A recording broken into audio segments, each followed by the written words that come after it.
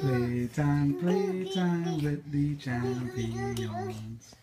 This is Zachary over here. Hey Zach, how you doing? Say hi. Hi. Hi. That's a champion. Hey. Yeah, Dave over here. Hi. Camera's almost ready. Yes.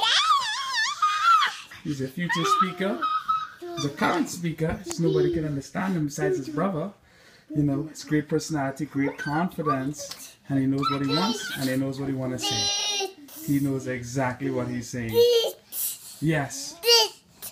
He knows success is easy. I'm always happy. I'm always laughing. I'm always playing. We are born this way. We are born. Look at these kids.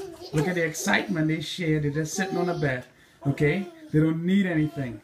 They are enjoying the now. They're enjoying the moment. They have no idea what tomorrow or yesterday is. Okay? Their minds see everything as opportunity to explore. They're curious. Everything is, I like it, I'm going to play with it, I'm going to bite it, I'm going to discover it, I'm going to break it. Something. But I'm going to have fun during the whole process. Okay? So we have to become like kids. Okay? Not spending all of our time playing, but enjoying everything in such a manner that it's like play because we enjoy doing it. Okay? Yeah, that's absolutely important. The most important thing people need to realize, it's not about doing. Okay? It's not about doing. Most people that are employed in the world are doing something for 8-9 hours a day. Okay? And they're not becoming the most happy and successful people. You know, there's no becoming happy and successful. Okay? It's about understanding what happy and successful entails. The process of thinking to ensure that you are happy and successful all the time. Now, you take that attitude and you implement some techniques and strategies and direct it towards a definite goal of yours, a definite desire, then you realize you can accomplish anything.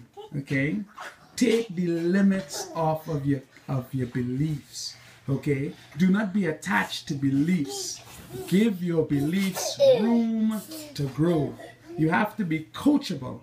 As a professional athlete or an athlete, my personal experience, one of the things that a coach really likes is for you to be coachable. What does that mean? He's able to take criticism in a pleasant way and